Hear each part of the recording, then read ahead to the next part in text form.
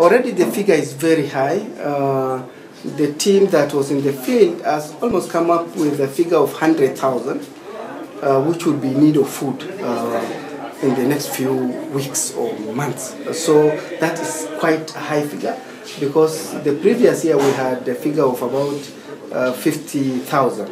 So having that figure doubled is really an issue. And of course, the team has come up with the reasons why this has happened.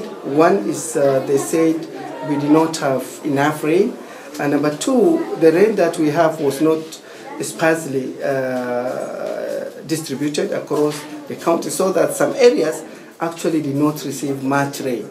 There is also other underlying factors like crop destructions by wildlife.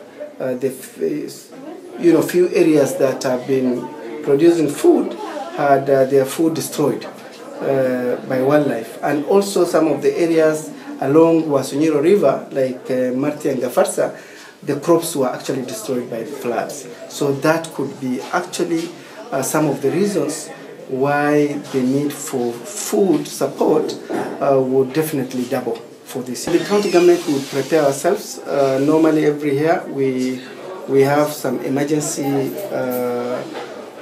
fund which support some interventions, especially with food and also with water tracking and that kind of things.